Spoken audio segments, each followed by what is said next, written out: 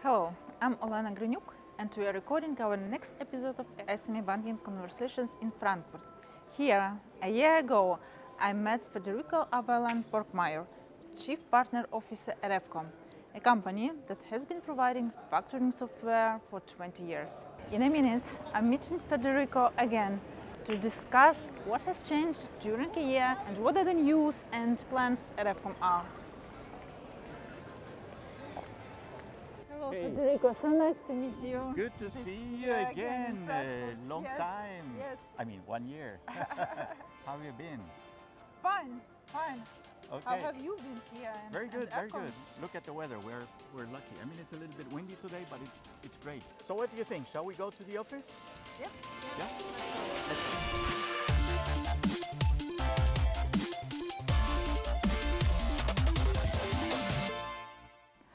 Federico, I'm very glad that we meet this year here in your office. So a year passed since our last meeting. Mm-hmm. That's so, right. Yeah, how things have changed here in Germany and at efcom? Wow, a lot of things have changed, Olena. And yes, we met last year. It was pretty much about the same time, right? Mm-hmm. Yep. What has changed? Let's start with Germany, I guess. Mm-hmm. As you know, inflation rate has hiked up, but this is not a singular problem of Germany. The problem in Germany is that the inflation rate has remained high for a long time. In other European countries, it's gone down, and we haven't been good in managing our inflation rate in going down as in other regions. Political turmoil in the sense of we have parties that are not agreeing against each other. This has put a lot of strain on the German businesses as well. Probably you have read out about Germany's economy weakening up, and businesses getting worried about the environment, the political, economical agenda affecting it. Mm-hmm. Energy prices still being up and stuff. Of course, this has an impact on the businesses, the economy, and therefore also on our business. However, as you know, when there is crisis in our industry, in the residuals finance industry, normally we're doing better than others. This from the macro terms in Germany and around. However, this is not only Germany, because it's affecting everyone around. Yesterday in the symposium, I was talking to Betül, and Betül was also explaining that Turkey, for instance, its largest exports, or Germany is the largest exporting country for Turkey, and that if the exports go down, obviously that has an impact in Turkey as well. So if the giant is weakening, then the remaining actors, Eastern European countries, neighboring countries to Germany, France, everyone is also going to feel the impact. This from that side. However, from our perspective, last year was the best year for efcom. Okay, wow, congratulations. Thank you. We really had good numbers, large growth, and shareholders super happy. We're seeing this year, let's say, a normalization.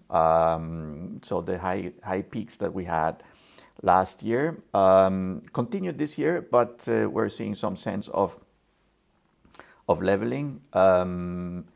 This is not worrying at all because our pipeline is full, so we have enough to do until 2024.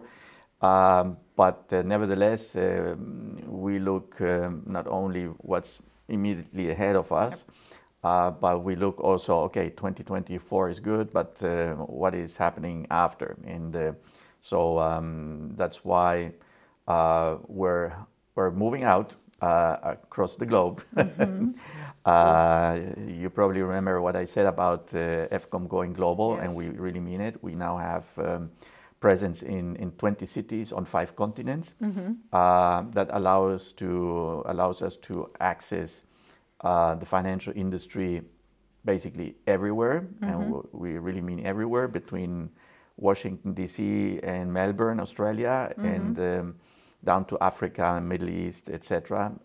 We have presence in all those countries, in India, which is a super exciting market. So from that point of view, we are setting the scene for growth in areas where receivables finance has not been yet a big topic, but where we are seeing it coming.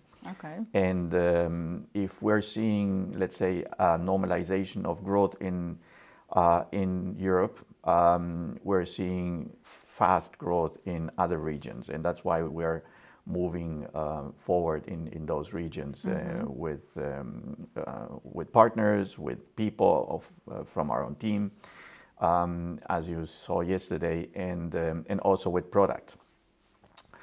Just to name you one, apart from our EFX scalable product, we are also bringing on board Islamic finance, Islamic factoring in our case, and that's why we think that we're getting very well prepared for those markets that we're targeting in those growth regions.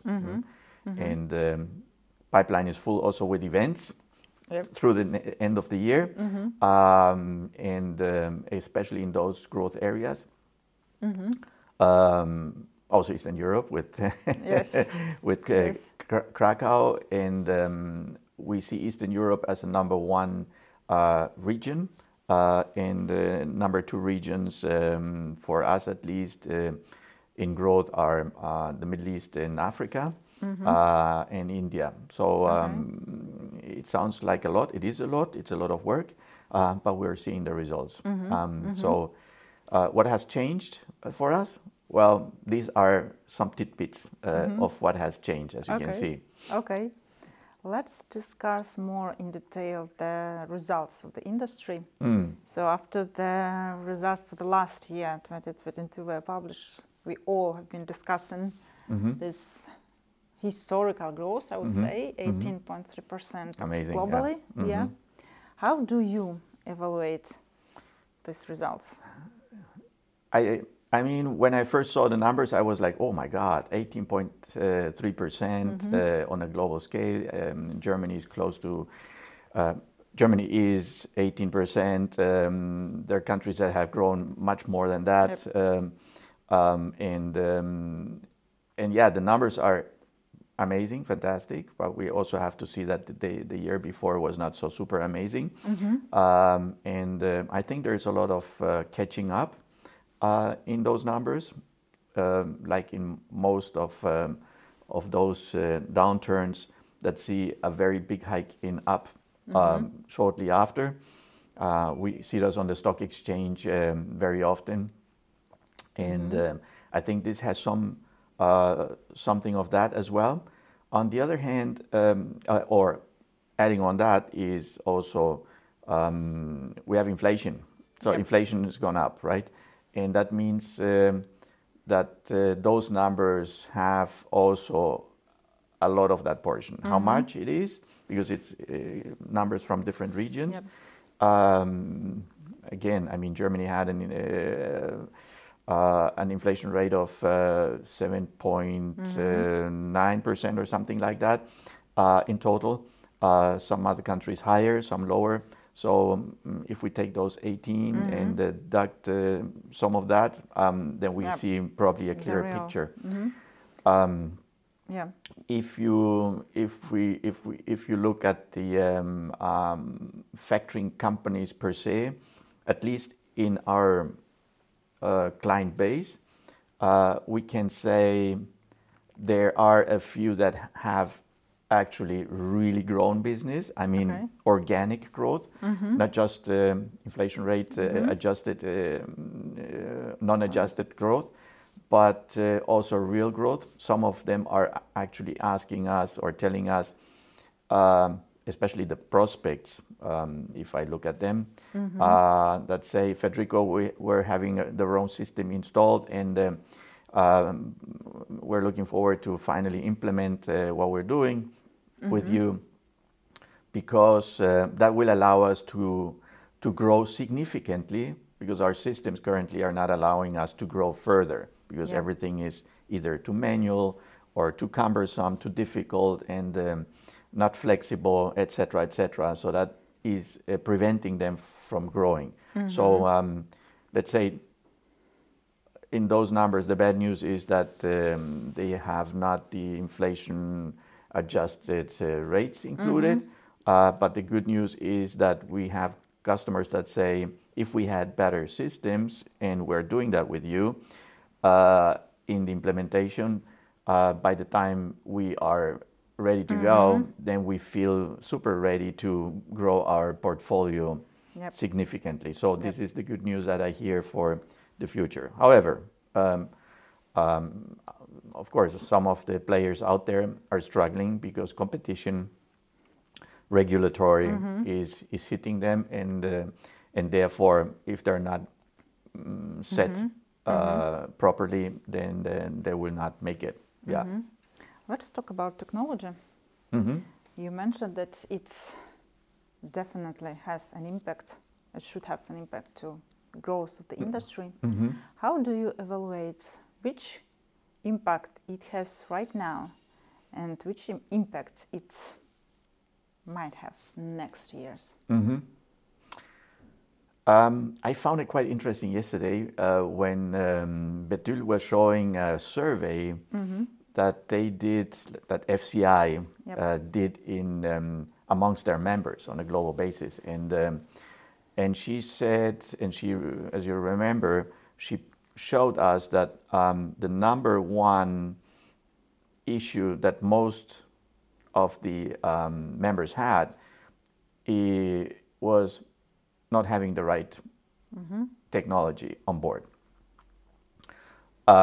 So we were like, and remember also that she said, and I'm not saying this because we're here in the symposium of efcom to make you happy, but this is the result of the survey. And obviously this is good news for us, and at some point it's also good news for the members, because if they're not using the right application, the right tools, because they have legacy systems, because that means that there is a big potential in if they just did it.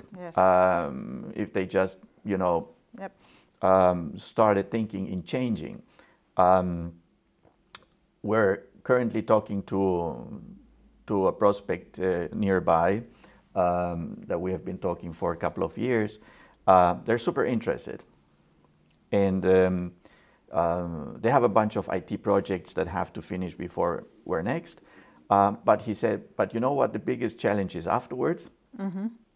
Guess what? It's not the typical implementation problems you have when you bring in a new technology, but it's people. He said, Federico, we need to do change management. He really said that. And I was like, I was not surprised at all, because we preach that for years now. But I found it interesting that the client himself said it, you know, this bluntly. We have people that have been using the same systems for 35 years, 30 years, 25 years, 15 years. And because they're stuck in how they do it, independently how painful it is, they don't want to change into something new, learning something new, getting on something new. So change management becomes an important aspect in bringing new technology on board. So the technology is available. The technology can be put into implementation at many organizations out there. But making the change from what you do today to what you should be doing tomorrow is preventing the diffusion of innovation, let's call it, in the industry. So I guess what FCI, especially organizations like FCI and your organization need to do is put that awareness into it, because we as providers of technology, obviously we're selling it. So, hey, yeah, Federico, of course, you want to sell your thing, and that's it, and that's why you're, you know, preaching it like the best thing after sliced bread. But if someone else is saying it, if others are saying it, hey guys, do it, otherwise you're going to lose the momentum, and that would be much better if other organizations, and then of course a professional change management was put into place to actually do that. So this is something I really believe in it, and we're happy to help because we know where the pain points are in changing when it comes to identifying the pain points that people have today, relieving those pain points out of theirs, helping them to migrate from one to the other one, transparency, and also in educating and training. So I think those are all good elements, conversation, workshops, to make people aware that there is a lot of benefits for them if they did the change. Yeah.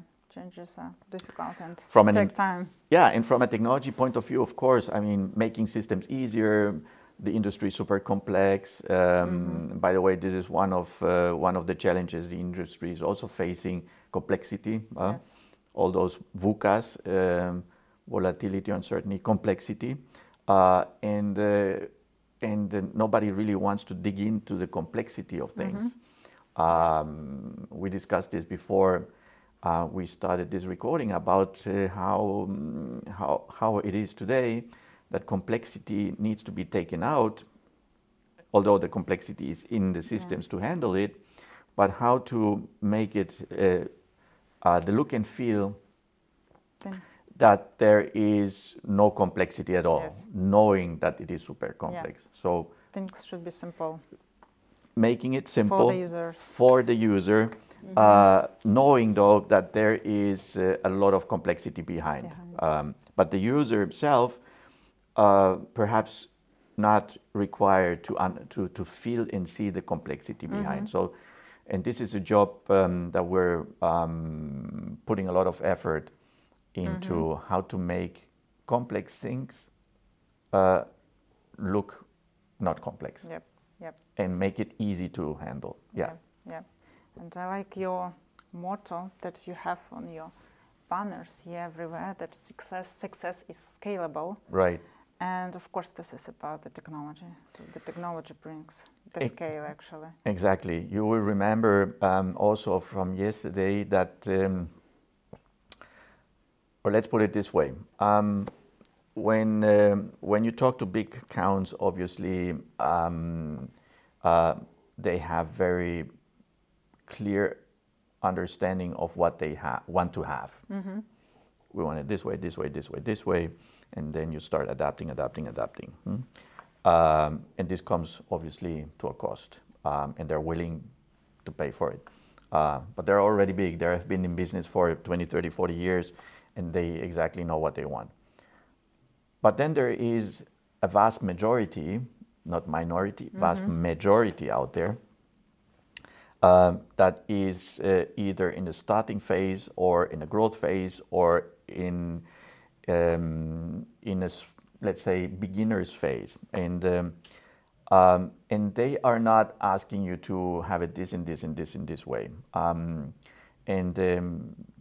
They want to try. They're in markets that are not so large as ours. So they haven't been in the industry for a long time. And obviously, if they want to have a system that is professional and you're not working with Excel, or should not work with Excel anymore, because you know that if your business is going to explode, then you have big risk, then you need to migrate to a system that is doing the job professionally for your industry. And so what we're telling people is, you don't have to be a tier 1 bank or financial institution. You can be tier X, not tier X, but tier X. And a tier X means you are a starter and you want to grow in your region and your industry. It can be a particular industry that's quite new to be tackled by residual finance, but it can also be a particular region. When moving into LATAM and Africa, you find regions that haven't done a lot of residual finance yet. The Middle East also, and they want to start working with this. So give the players in these markets something that they can start and scale up according to their necessities. They don't know where the trip is going. Nobody knows. It's a green field, and when it's a green field, you have to give greenfield applications and tools. And this is what we offer today. We offer scalable systems for someone that wants to start from 0, from 1, 2, 3, 4, 5, and then move up the ladder and perhaps become a tier 1 at some point in time, which we like to help organizations to, of course, grow into. So we grow with our clients. So we give them the tools to start small and move up to become whatever, in their markets. So scalability is super important. Now, this is not possible if you don't have the right technology, and we believe firmly in cloud computing and SaaS solutions for that matter. Now, cloud computing is not something that efcom invented, of course, and this is why it's super important to move on with the right partners. So we are moving in these with the right partners. Today, we can offer our solution by the click of a button to everyone around the globe within seconds. So if you came, I know where you live in Poland, if you came today and said, Federico, I want that to have installed in Poland, can you do that? I could tell you, you want to start tomorrow? Because I could have the application ready for you tomorrow. If someone came from Cape Town or from Buenos Aires or from Melbourne or wherever and asked the same question, I would give them the same answer. Because with our partners, we have presence in those regions with data centers and everything. We just press a button, boom, off you go. All right. What are your predictions for this year? Where the markets will go and where the numbers be the same, or?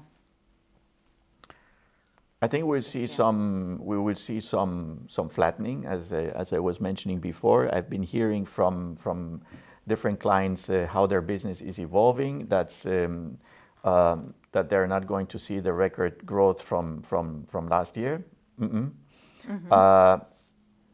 But we see many new entrants. New entrants, complete new entrants that believe in serving the market in a different fashion, especially in the SME section. And again, this is something that was not possible 10 years ago, but now with the technology available, it will. Press the button thing. So we see new entrants coming in, new models, platformification being a buzzword, and this is going to change a little bit also the product offering in the industry. So many new players will come in that were not there. So we will have some sort of competition in the existing, but also we will see new models coming on board, and that will add to the industry. So I think the traditional ones are flattening, but the new ones that will enhance will give some spice and growth as well. So we will see two different kind of growth within the portfolio of providers and in the numbers in this and next year. next years, actually. Yeah. Okay. So Right. this is the numbers. I don't know. I don't know how much is that going to bring on business, because taking inflation into account, we don't know what it will really be. But in any case, plus. Yeah. Okay.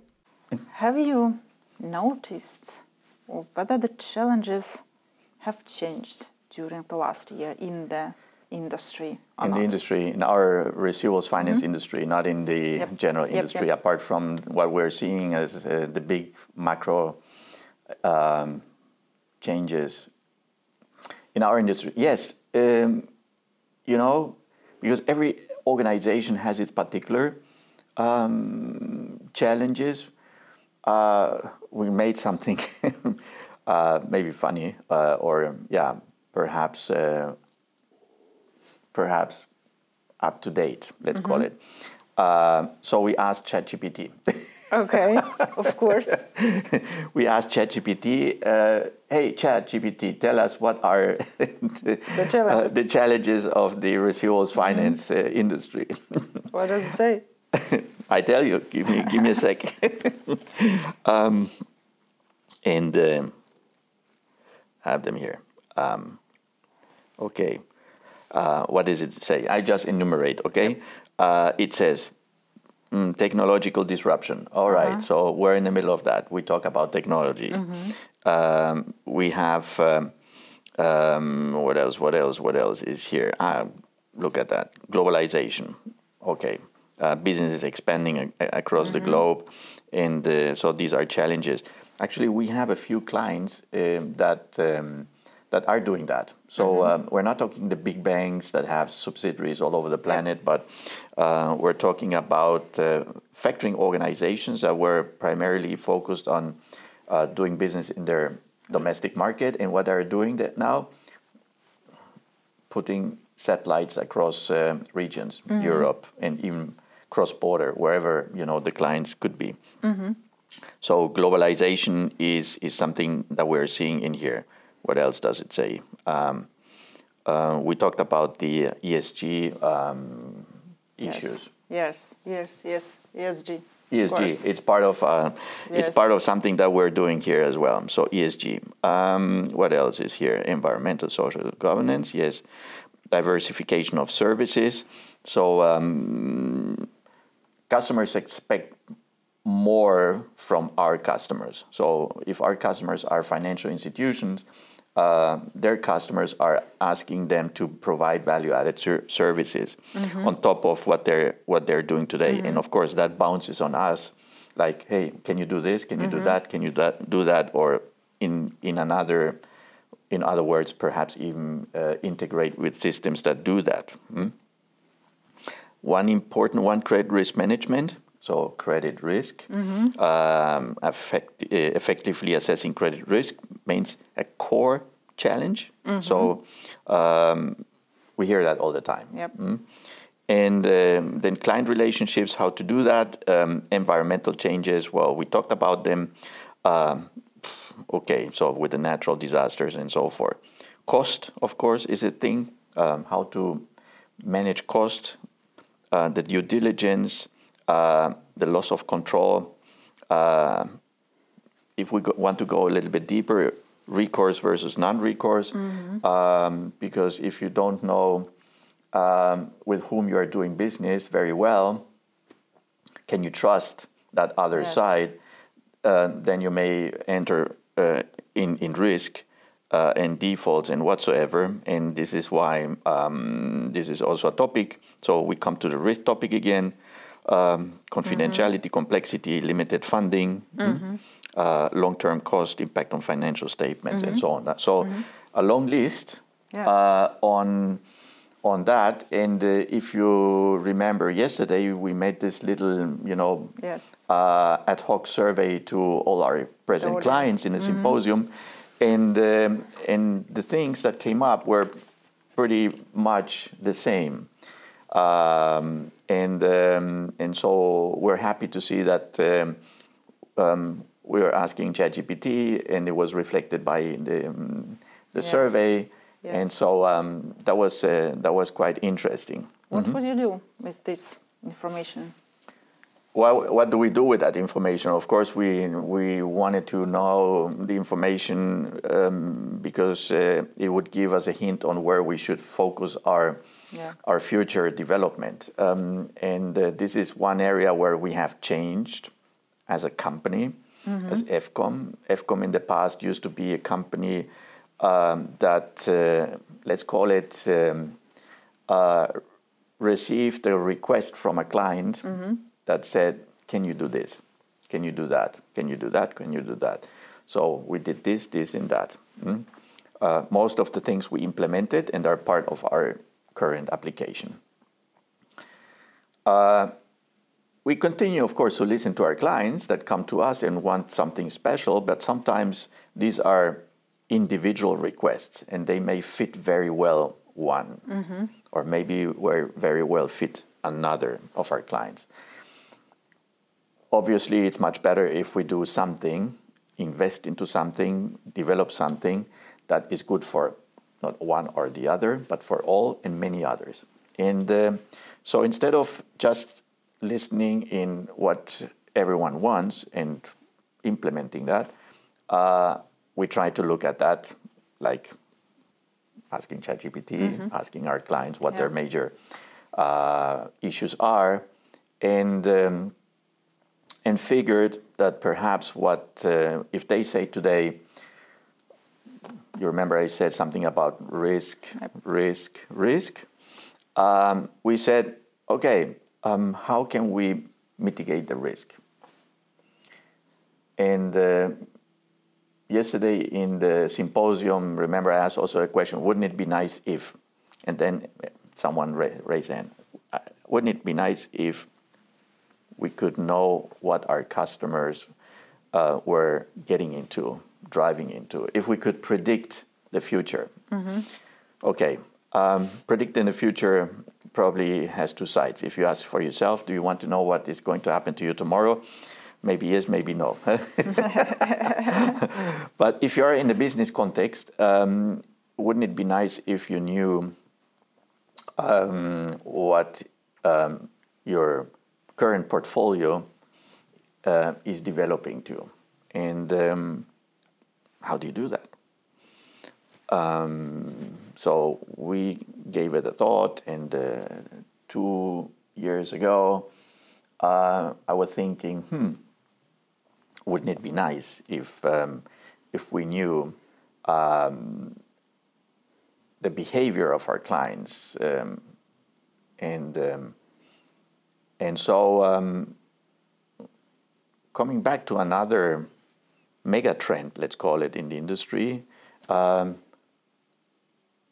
oil is no, data is the oil of the 21st century. And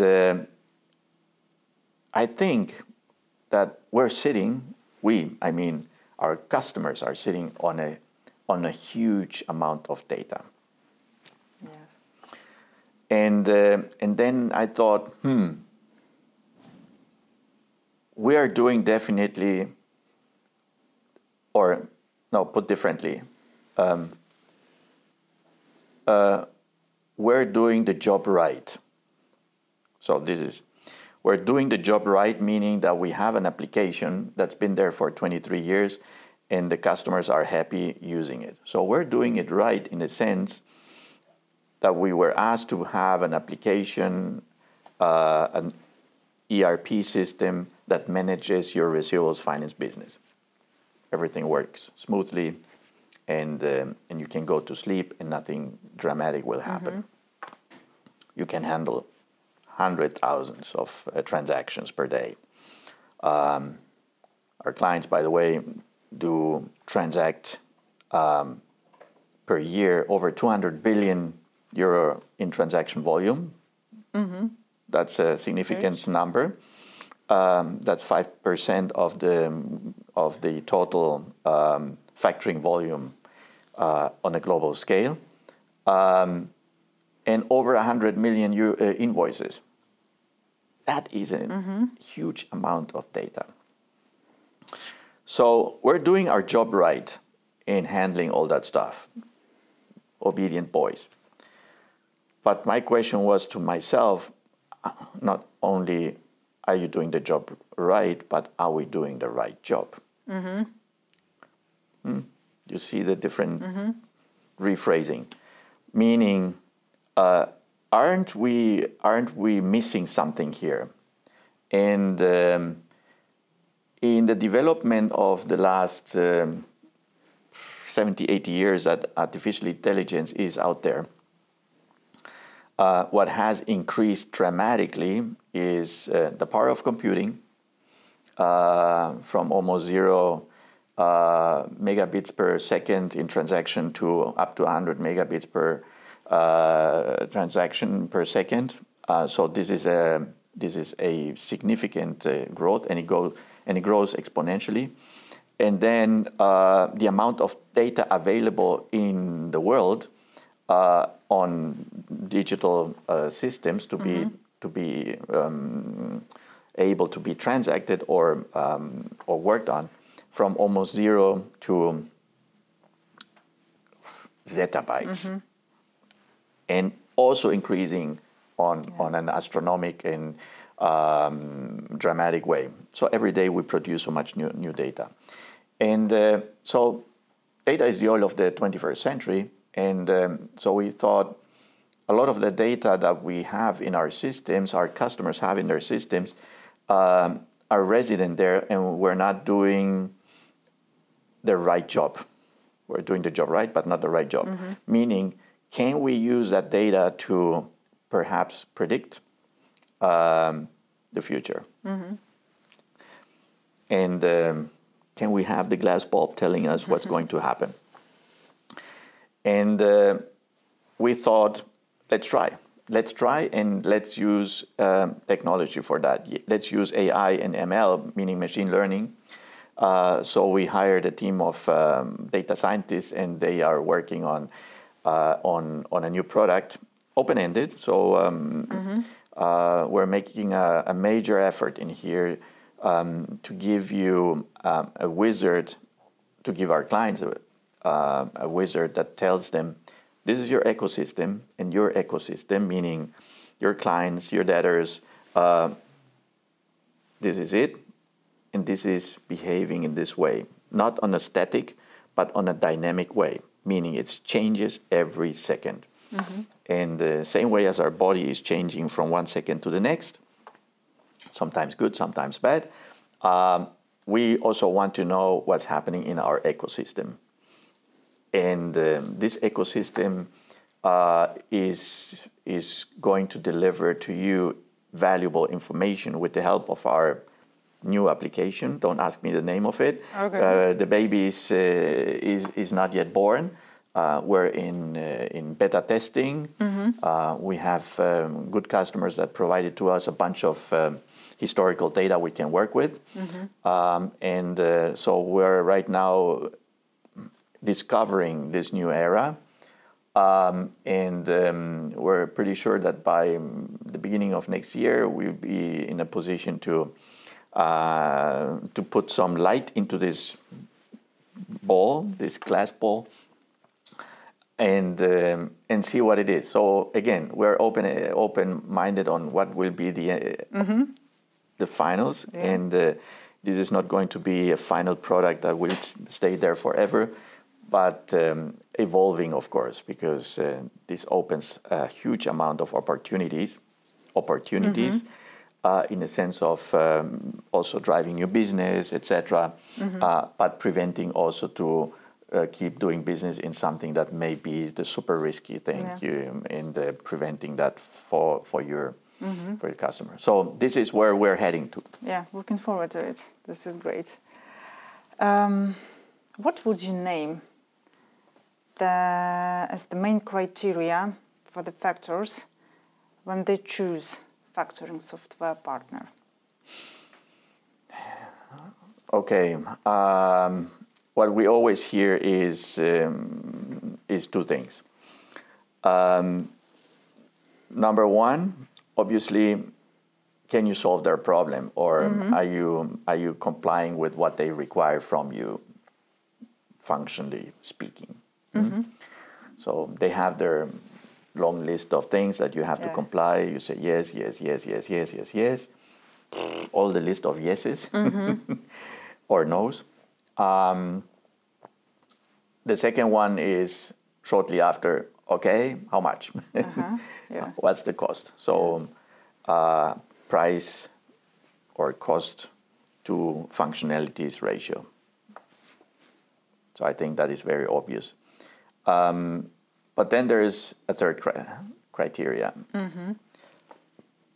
And because what we sell is not a product that you that our clients buy every other day, like going to buy bread or whatever, you may like to buy bread here today, bread there tomorrow, is how is after sales, how is service, how is trust.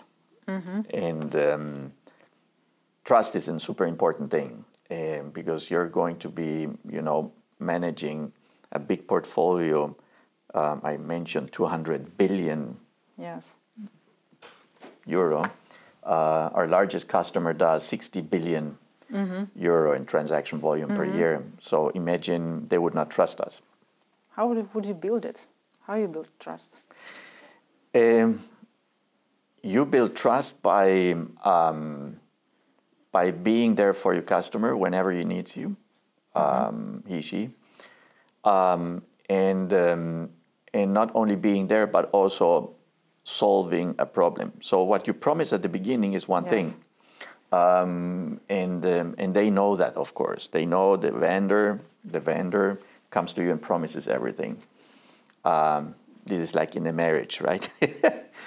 You promise a lot of things, and then do you deliver what you promised, or do you not deliver?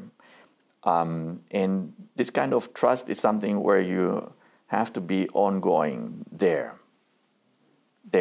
all the time. And so when someone calls you up and tells you we have an issue or we want to do this or that, can you do that? If you keep saying no or keep saying nothing, some organizations may not be available or reachable, then trust goes down and fear goes up and stuff. So be there and solve, and be a partner, be a friend. Good word. Yesterday in the symposium, you may remember when we had the partners panel. Yes. On the screen, what was it? What they all said when it came to what is one of the success factors of a good partnership? Yes. And all of them said one word: friendship. With many of the customers, we become friends, and so friendship, know each other, and trust, I guess, are the third one. So price, functionalities, of course, and trust, friendship. Yeah. Thank you very much, Federico, for this conversation. Thank you, Olena, for being here again. Thank you. Thank you. Thank you.